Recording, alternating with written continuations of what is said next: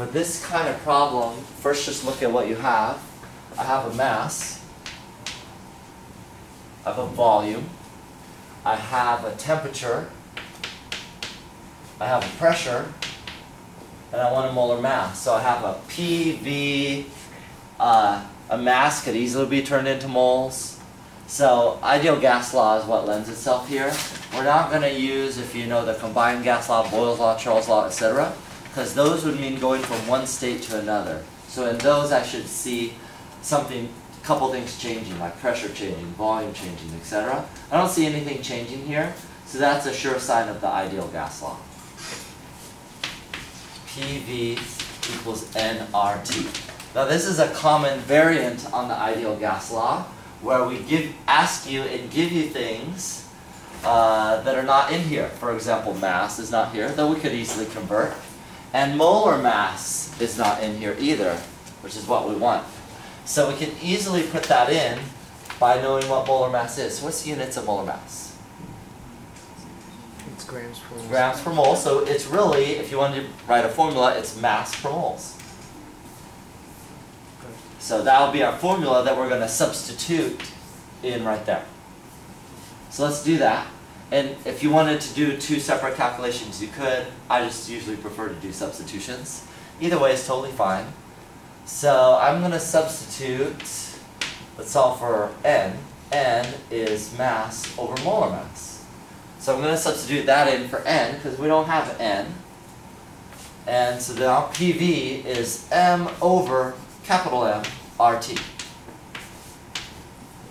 Now, I have everything I want in here, and I have the capital M molar mass, which is what I want to solve for.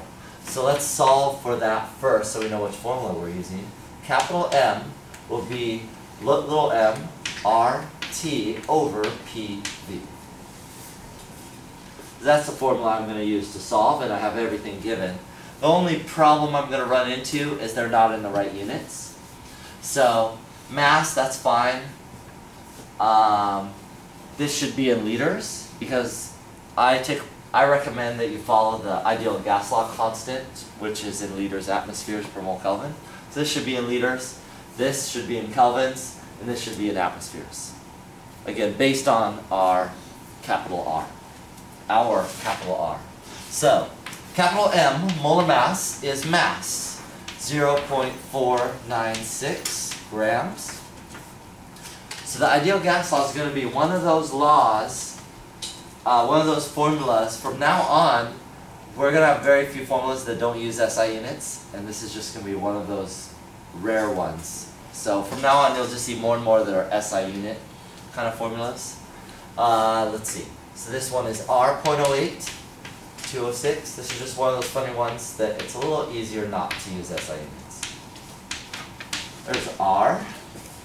That'll be something I give you on exam. T is going to be 65.7 plus 273. I usually just keep 3 sig figs here. If you're really into it, you could add the 0.15. It's totally up to you, but that'll be units of Kelvin. For an exam, I wouldn't care. And then divided by P and V. P is 746 millimeters mercury. Again, you should know how to convert between the pressures. So we want atmospheres, again, to follow R. So it's 760 millimeters of mercury for 1 atmosphere.